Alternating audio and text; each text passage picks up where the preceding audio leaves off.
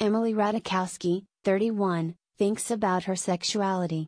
About 2 weeks ago, the model filed for divorce from his husband Sebastian Baramsi-Claude, 35. The actress married the film producer in 2018. During their marriage, Sebastian is said to have cheated on his wife. Since then, the beauty has been sharing her thoughts on different topics online. Now Emily talks about why women enjoy sex more when they think about themselves.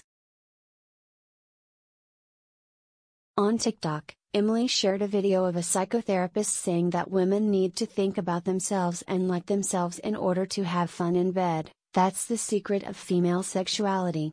It's so true, and it's because women have internalized the male gaze so much that when we have sex we think about how hot we are or not, the 31-year-old said.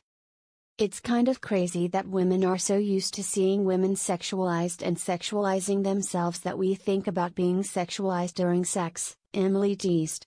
Some of her female followers agreed with the mother that when it comes to sex, they prioritize man's pleasure instead of doing what feels best to us.